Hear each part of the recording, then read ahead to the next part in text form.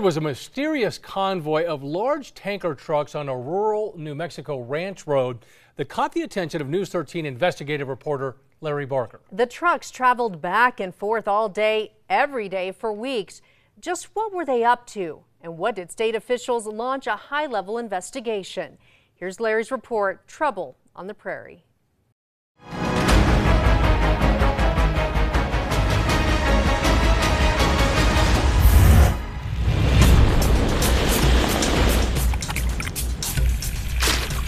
There's trouble brewing on the prairie here in Santa Fe County's sprawling rangeland north of Moriarty. Now, the issue that landed a prominent New Mexican in hot water is not apparent to the casual observer. But when state officials caught wind of what was happening here, they launched an investigation.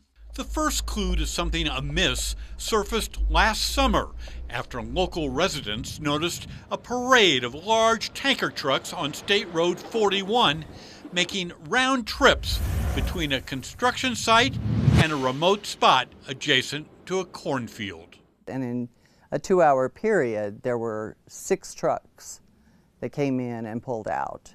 And that was going on from early in the morning until evenings. Sherry Weingarten lives just down the road. I would say that you're looking at anywhere from 25 plus trucks a day that were pulling in and out.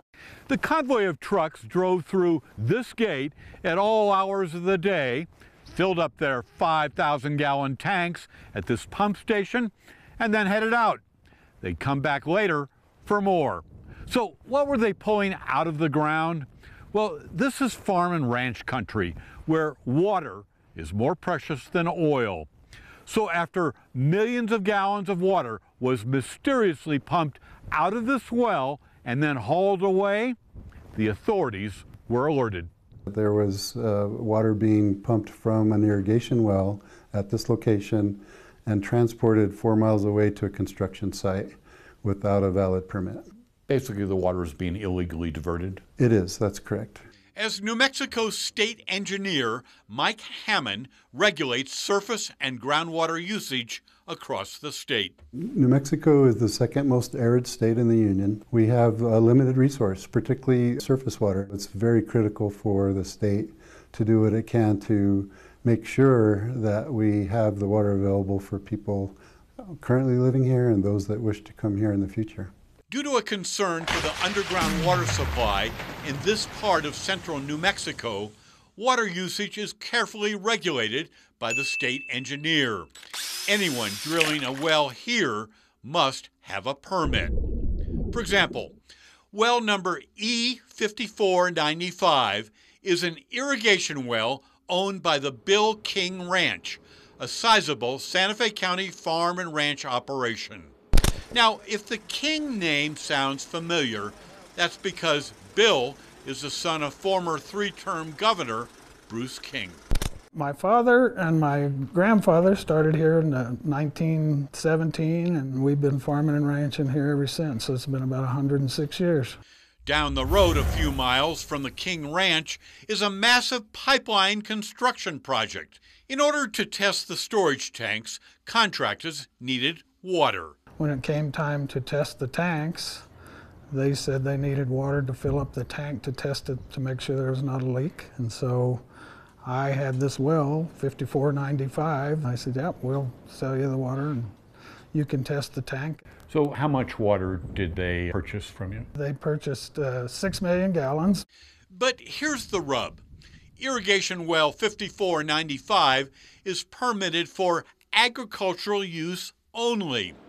Without a permit, the commercial sale of water from this site constitutes a violation of the state's water code. There was water being pumped from an irrigation well at this location and transported 4 miles away to a construction site without a valid permit. They did not come in and properly permit the transfer of that water to that purpose and place of use. Neighbors like Sherry Weingarten says unregulated use of water in the Estancia Basin impacts everybody. I have no issues with people, irrigating their crops. But I do have problems with someone using a well not for the purposes it's intended for. The well is an irrigation well. It's not meant for commercial use, and all of us are on wells out here.